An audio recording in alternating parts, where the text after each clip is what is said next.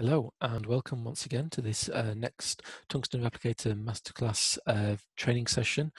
My name is Chris Parker, Customer Success Director for EMEA and APAC. And in today's session, we are looking at using the Tungsten Replicator with data warehouse targets, and specifically, we're looking at Vertica, Hadoop, and Redshift.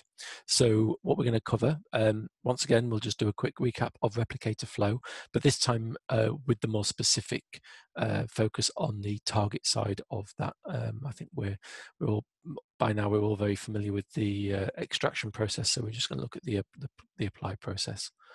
Then we'll look at the specific configuration prerequisites that we need for Hadoop, Redshift, and Vertica, and the configurations and what they look like. And then we'll do a little demo and set some of these up. So replicator flow. So we all know about the extractor, but how does the applier work? So with Redshift, Vertica, and Hadoop, our applier is what we call the batch applier. So previously with writing into MySQL, Postgres, and Oracle, we used the JDBC applier so that we were writing transactions through the JDBC applier, converting them into the relevant DML statements and applying them to your database in real time. With Hadoop, Redshift, and Vertica, we don't apply via JDBC. Okay, so the difference is that we do replicate real time, but it's in batches rather than the way the other appliers work, and that's so that we can make the most of the power of these targets. They don't work well if you're just doing single row inserts and updates, and in fact you can't actually do updates. It's basically an insert or a delete. So how do we work that? Well, let's look at Hadoop first. So Hadoop, your applier has taken the THL, so this is your inbound THL coming from your extractor. And the first thing that we do is we convert that into CSV files. Okay, so your insert statements, update statements, delete statements, they got converted into a CSV file, which are then loaded up, in the case of Hadoop, onto HDFS, okay, your Hadoop file system. We then have a JavaScript process which takes that CSV file and loads that and merges that into Hadoop using what we call a materialization process. So how does the materialization work with Hadoop? Well, it's very simple. If you imagine we have these DML statements, so you've got an insert, two insert tables, and then an update. Now what we do is we convert into CSV. Okay, so this is your typical CSV file. You would have an insert for the first insert, an I, so the opcode I indicates the insert, and we have the hello world row. And then we have the second one, which is the meet continuant row. Now what we do is we don't do an update. We actually convert an update into a delete and an insert. So this update becomes a delete of ID 1 because it was an update to this row here, and then we reinsert it with the new data. So that's what your typical CSV file looks like. But then when we load that up, we need to materialize this in Hadoop, and we need to make it presentable as per the original base table. So how do we do that? Well, we simply just collapse it down. So the output that you would get is the original insert for row 1 actually disappears because it's been overridden effectively by this delete and this insert further down. So we see the materialization process will see this, and it will say, well, actually, I don't need to do this delete. I just don't need to process this insert. So really, all I'm actually doing is this goodbye world insert. So we end up with meet continuant and goodbye world, and that is effectively what your base table would look like after those 3 DML statements. So that's kind of the materialization. With Redshift and Vertica, the merge is slightly different, and we use staging tables. And I'll explain that as we go into the demo. So with Vertica, exactly the same thing. The applier writes out to CSV, which is then using the CP import to take it into Vertica, into the staging area, and we then merge that in using JDBC calls, which then do the various merges. With Redshift, pretty much the same, but slightly different. CSV files in the case of Redshift get loaded into an S3 bucket, okay? From using the S3 command or S4 command or AWS CLI tools, whichever one you wish to use. We load that into S3, and then the JDBC calls load that into Redshift by doing a load from the CSV files in S3. So prerequisites, all of the usual prerequisites that you expect on your source. So, the users, the host file, sudo as Ruby, Java, etc. But we have a few extra different ones for, oh, I've gone a bit too fast then, for our appliers. So Hadoop, first of all, your HDFS directory needs to be writable by your replicator user. Okay, so that's really important to have that set up. In Vertica, obviously you need the user accounts, and you also need to obtain the Vertica JDBC driver. We don't ship that with the product, so you need to obtain that from the Vertica website. It's free to download, and obviously if you're using the paid subscription version of Vertica, then you'll have access to that. So you just need to download that and drop that onto your applier. For Redshift, again, user accounts, you also need an S3 bucket setting up and the various S3 tools configured and ready to work on the host. So that could be, like I said, it could be S3 CMD, S4 CMD, or the AWS CLI tools, whichever you prefer to use. And we also need to build up a JSON configuration file, and I'll look at that on the next slide. The key thing for all of these types of appliers is tables must have primary keys. Okay, it's really, really important because of that CSV, that merging process. If we don't have primary keys, we can't do that merge properly, and we can't end up, we won't know what we're processing correctly. So it's really, really important. If we don't have primary keys, this won't work. So what is this AWS JSON config that we need? So we create it after we've done the install, and we put it into opt-continuent share, and we call it S3 -config and then your service name. So I've been using alpha a lot of the time through my demos, so that will be S3 config alpha.json. And in there, we need to build up a JSON structure and supply some information. So first of all, the S3 path, so the location of the S3 bucket. And then we have the access. So you can either use a combination of the access key and secret key, or an IAM role. So it really depends on your business use case and your own business processes, whether you can use access and secret keys or whether you can use an IAM role. So you just specify either those two or the IAM role. Then the S3 binary. So if you don't want to use S3 CMD and you want to use S4 or AWS, you just supply that. If you don't supply it, it will just take the S3 CMD. And then clean up S3 files. By default, this is true. And what this will do is once we have processed the CSV file, we'll delete it. Okay, so we won't end up building up S3 files in your S3 bucket. So yeah, by default, that's true. So only apply that if you want to disable that. How do you provision data? So we don't actually replicate DDL in either of these environments. So that's one thing you need to bear in mind. So we'll talk about that in a second when we talk about DDL scan. But how do you actually get the data in there initially if you're setting up a new system? Well, there are a few options. You can either have the traditional CSV export and import. You can work that, get that data out into CSV file and load it in yourself. You can either dump and load through a black hole engine. And what I mean by that is you could take a MySQL dump from your source, and then you could create a temporary instance of MySQL where you create the database that you're importing using the black hole engine.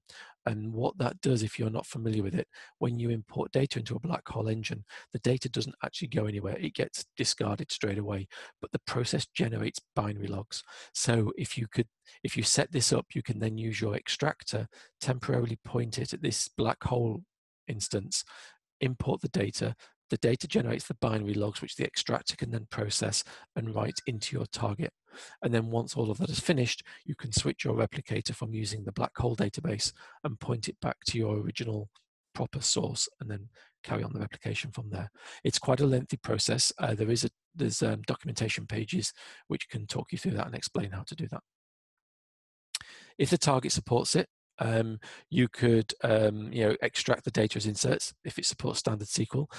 So you could do insert intos, so you could just work out a way of exporting the data from MySQL as insert statements. And if you're using Hadoop, you can use Scoop, and Scoop will allow you to provision that data as well.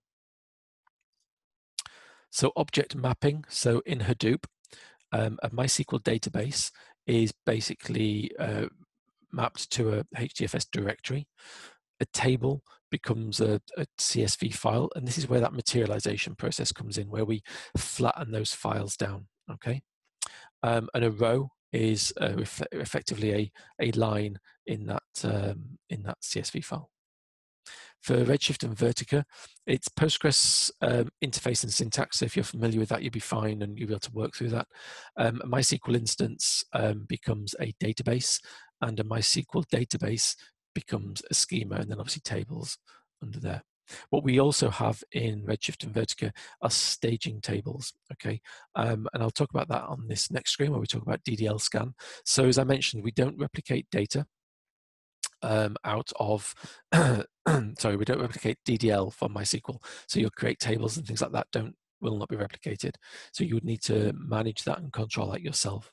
But with Redshift and Vertica, because of the way we use that we load the data and we merge the data, the DDL scan will you create the base tables, and then you also need to create the staging tables. And this will make more sense when I go through the demo. So I will talk about this a little bit more when we get onto that demo. But a staging table is basically a copy of the Redshift table, but with a few extra columns, and those columns map to the extra data that we put in the CSV file. Okay, so I'll talk about that when we do the demo.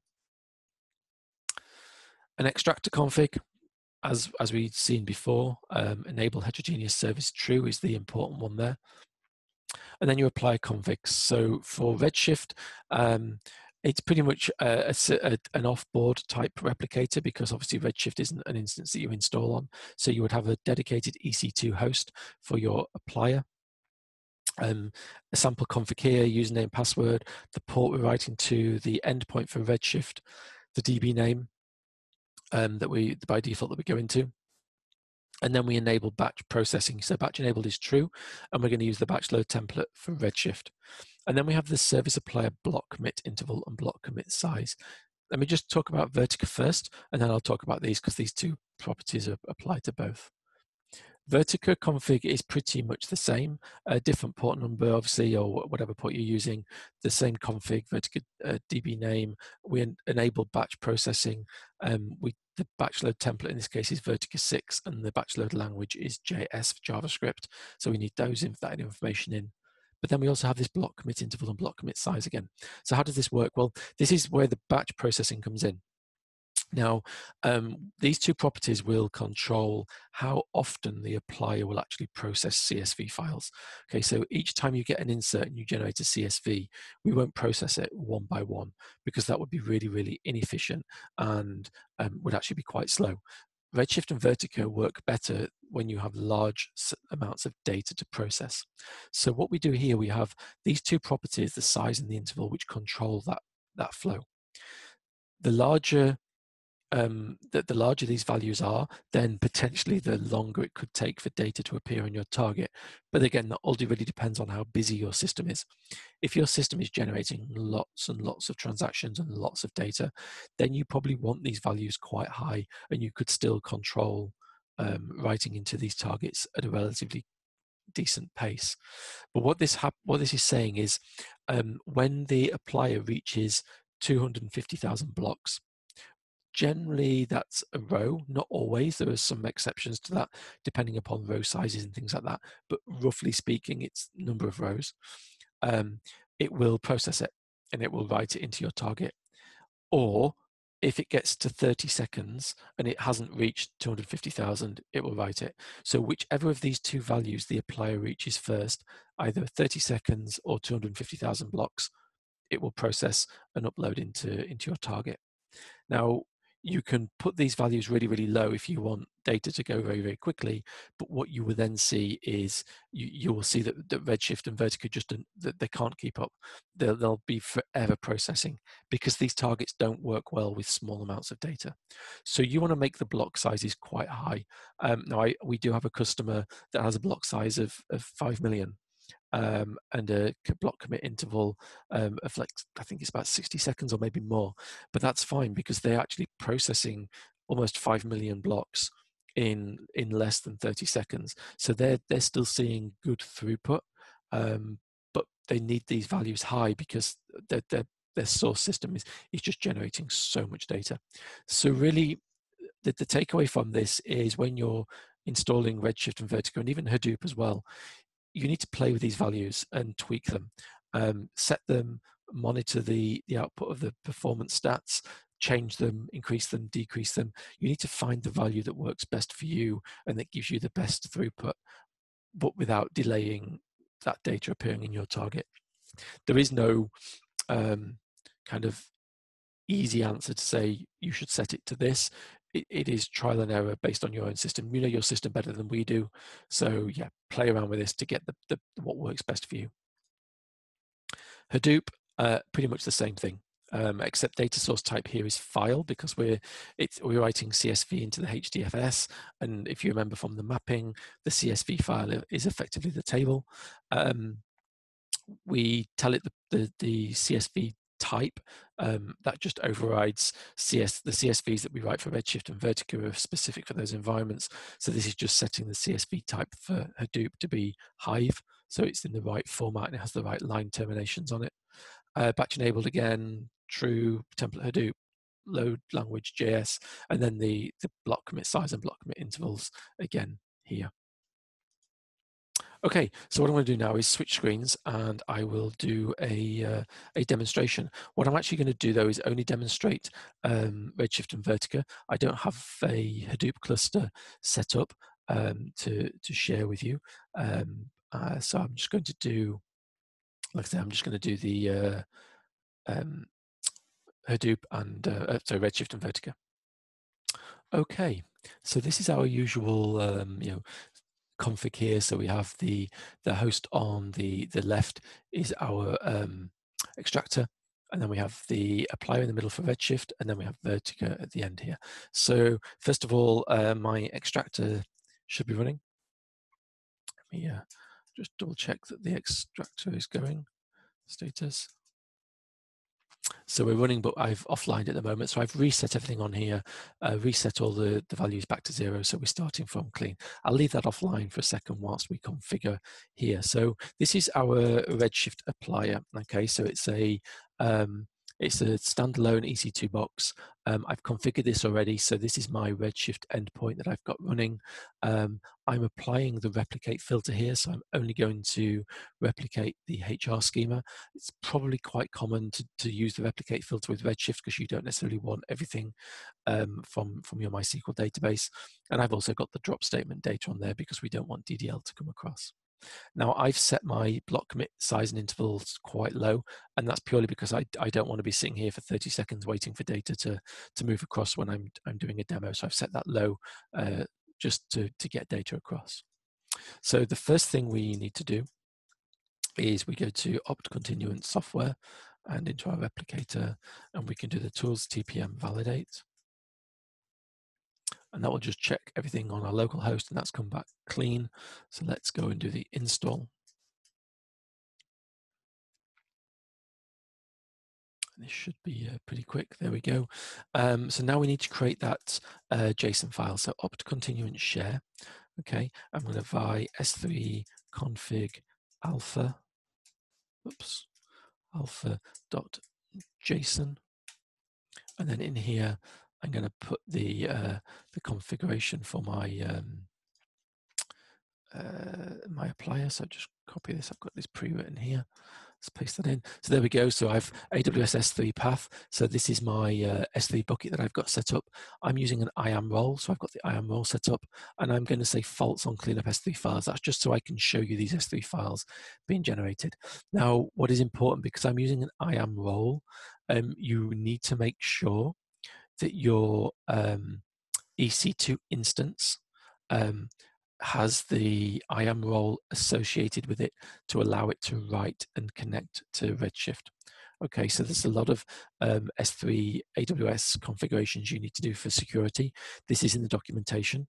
I recommend you just follow that and get that set up right. So your Redshift instance will need an IAM role to allow you to connect, and then your EC2 instance will need an IAM role which will allow you to upload S3 files, CSV files to your S3 bucket.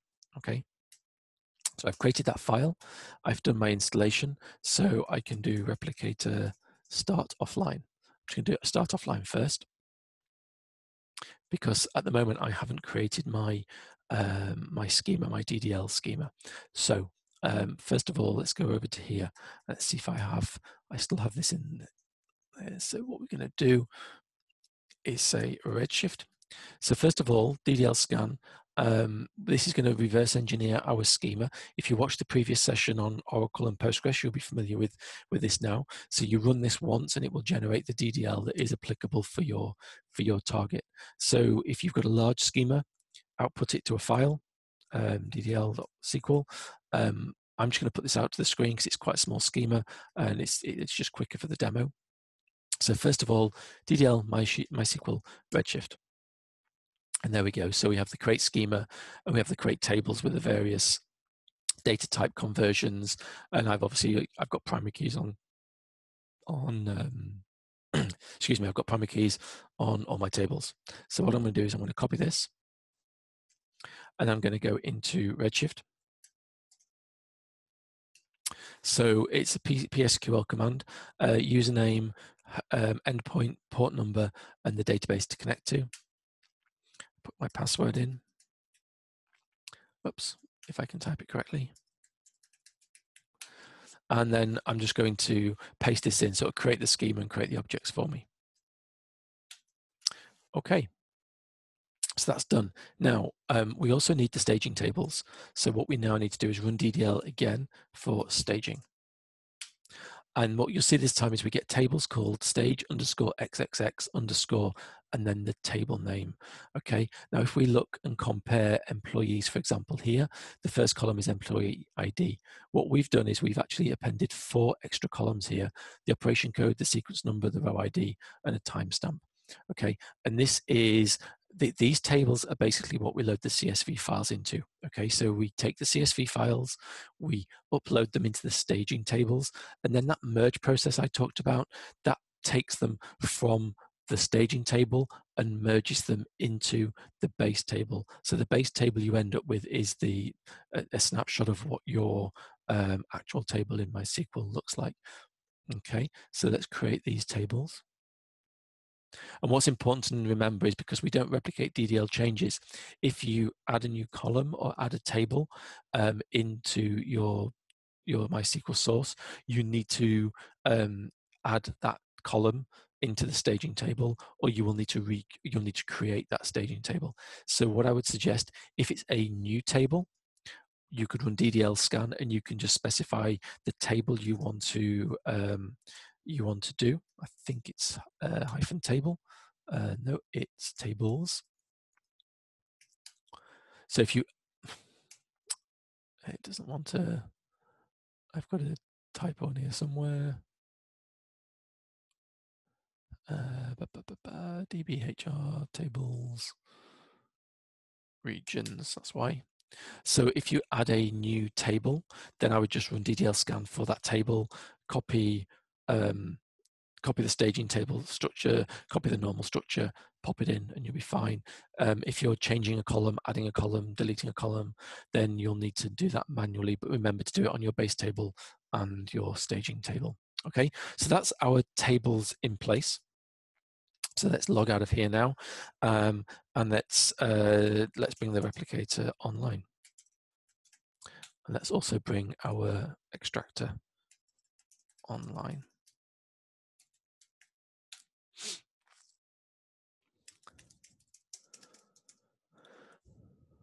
Okay, so tripctl status here.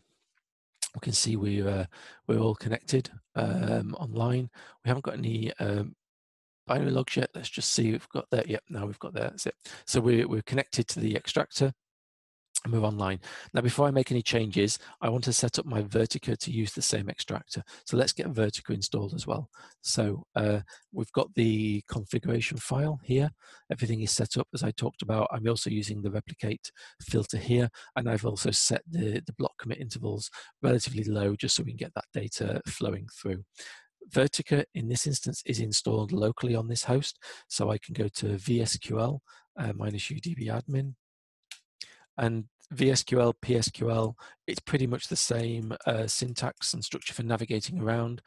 So you should be familiar with the the backslash question mark, get the help, so the usual Postgres kind of structure. First of all, we need to extract the schema. So first of all, we need the this one. So we need the regular tables. So we'll do Vertica. So let's copy all of that out.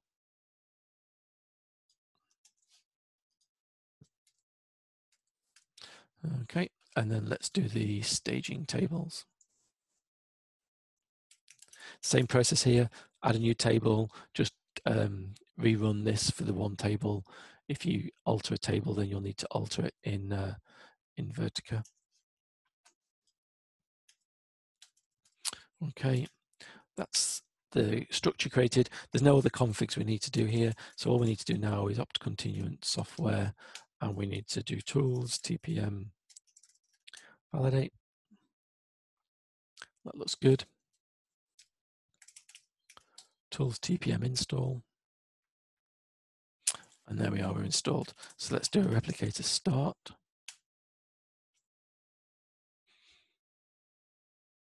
And then let's do TFCTL status. Okay, so what's happened here is it's saying it's unable to go online. We don't have the JDBC driver. So you remember I said part of the prerequisites, make sure you have that JDBC driver in place. So let me show you how we do that. Okay, so I've already got Vertica installed locally, so I don't need to go and source this file from anywhere. I've actually got it already. Now, I've already done the installation as well. So typically this you would do before you did the TPM install, okay? So you would obtain the JDBC driver from wherever you need to obtain it from, or if you're locally like me, then you can just simply copy it. On my host, it's in opt Vertica Java, and it's called Vertica, no, not that one, Vertica JDBC, and it's that one. So I can copy that into the Tungsten Replicator lib directory within this software path. Okay, so I'll just copy that first of all. Let's do a pwd. So in your software install, Tungsten Replicator, whatever, Tungsten Replicator /lib, if you copy it there before you do tools TPM install, then the file will be copied to the right place for you. If like me, you've done the install, the driver's not there, you forget, still copy it into this location in case you need to do a reinstall, but also then copy it into the installed path. And that would be opt Continuent Tungsten Replicator lib. Okay, copy it there as well. So once that file's in place, we can just do a replicator restart, like so.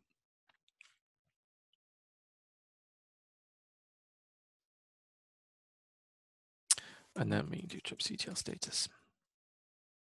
Okay, and now we see we're online. So it's just, I did that intentionally because I wanted to show you, if you forget something, where is it, what do you need, like prerequisites, all that kind of stuff. So there we go, we have that running now. So both of our, all of our hosts now have a running replicator, so tripctl status on all of them. So we have the extractor here, okay, and then we have our Redshift applier and we have our Vertica applier. I've created our tables, they're all set up. So let's do some data changes. So what I want to do, we will put this one running on a refresh. We'll put this one running on a refresh just so we can see stuff come through. And then we'll go into MySQL. And let's put some data into our tables. So let me just grab some SQL.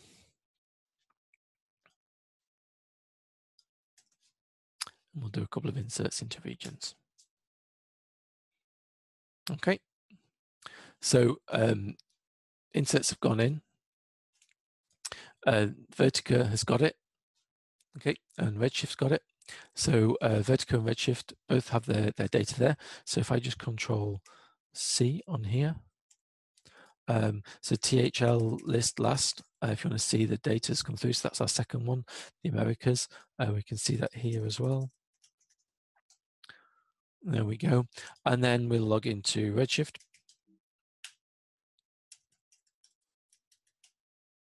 Okay, and we can select star from hr.regions.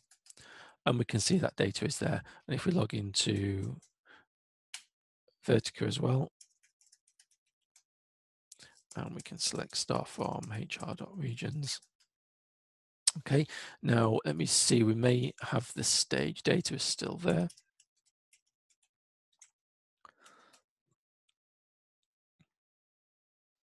It's always a little bit slow when you first query a table. So yeah, what we have is when we process a new event.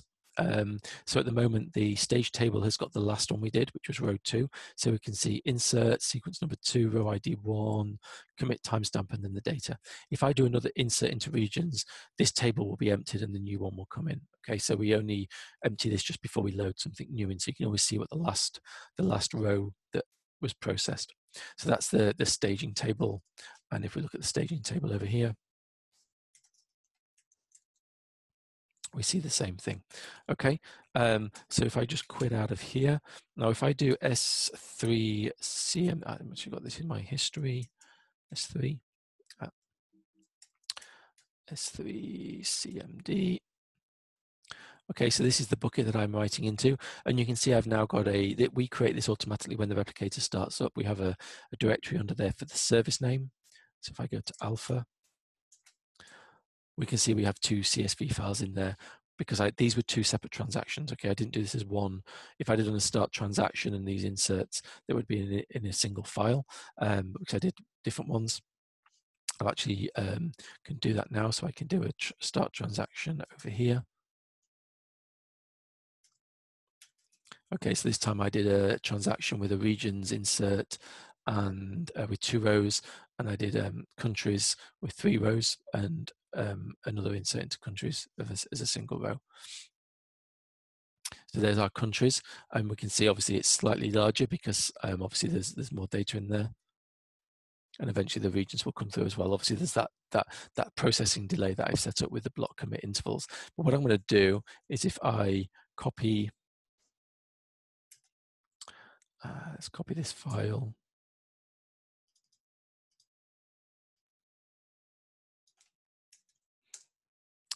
Let's copy that locally. Problem is get, it's not CP.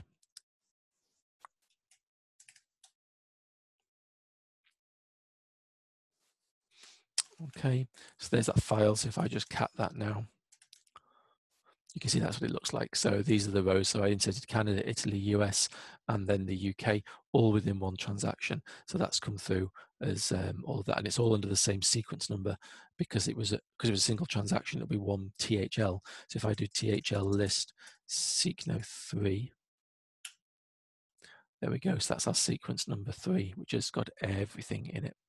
Okay, so that's a typical CSV file. Over here in Vertica, opt continuent, TMP, staging, alpha, staging again. It's quite a long structure, I know.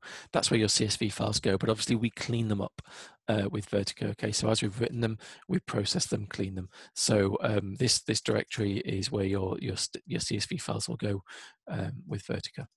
And that's it. That's pretty much the configuration of Redshift and Vertica. Is very straightforward, but there are lots of things here that can go wrong and can throw you out a little bit.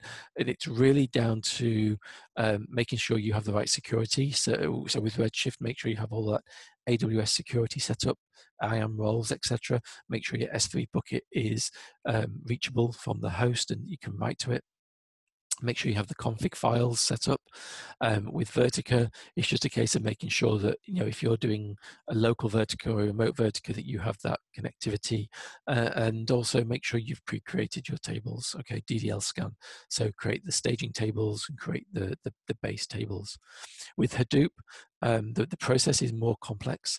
The online doc pages will talk you through it. If you're interested in Hadoop, you need to download within the Tungsten package, there is a bundle of Hadoop tools which will allow you to do the materialization process and get that data in there initially and set all your staging areas up. And that's all detailed in there. So it's a little bit more complex, a few more steps, but it's still, the concepts and the process is the same. So what I'm going to do now is I'm going to switch back to my slide deck, and we will just finish off with that. Okay, so in summary, what did we learn? We looked at the replicator flow.